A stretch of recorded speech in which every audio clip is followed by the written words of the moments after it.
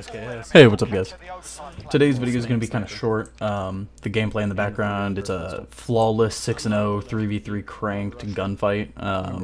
It was just a little random gameplay I had. The gameplay is not actually the important part though.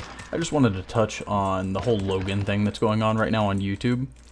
For those of you who don't know, the majority of channels right now are getting spammed with a comment that says "wanna be friends." I'll throw it up right here in the video, and it comes from a YouTube channel called Logan. If you see this comment, do not reply to it. Do not go to their channel and subscribe. I'm still not 100% sure exactly what it is, but from what I know, this whole Logan thing that's going on is a spam account that gives this person, Logan, access to your YouTube and your Google account. Of course, YouTube and Google are connected. You know, your accounts are connected, and from what I have heard and read, like on Reddit and stuff, it potentially has something to do with the old Google Plus accounts that we all used to have.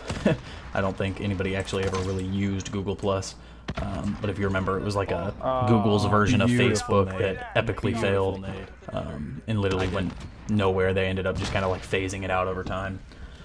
But yeah, essentially there's this guy Logan that he goes by on YouTube that comments on thousands of people's videos, and the reason I bring this up is he commented on my last video, and he's commented on a couple of them. I've always ignored them, and then I finally actually ended up going in and reporting him,